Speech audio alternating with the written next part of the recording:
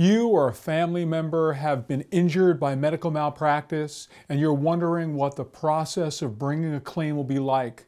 Hang on for a moment and I'll explain the fourth step in an Indiana medical malpractice claim, the selection of the medical review panel.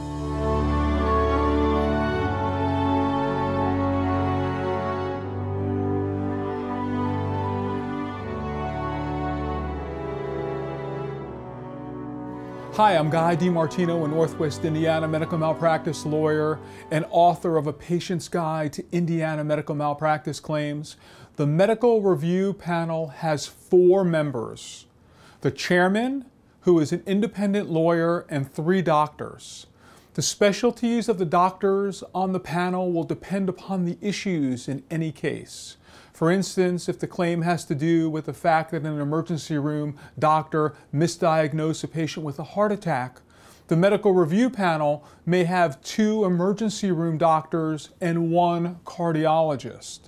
If the attorneys get along and can agree upon the specialties, the medical review panel process can be simple. However, sometimes there are disputes about the medical specialties that should be represented on the panel.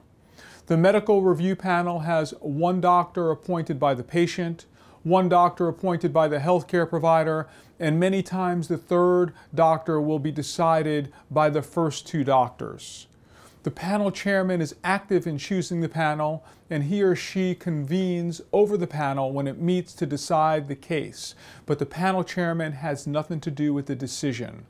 The law requires that the medical review panel come up with a decision within 6 months of its formation, but this deadline is typically extended. If you would like to learn more about medical malpractice claims, you can click the link below and request a free copy of my book. I am Pejic DiMartino, meeting you at the intersection of law and medicine.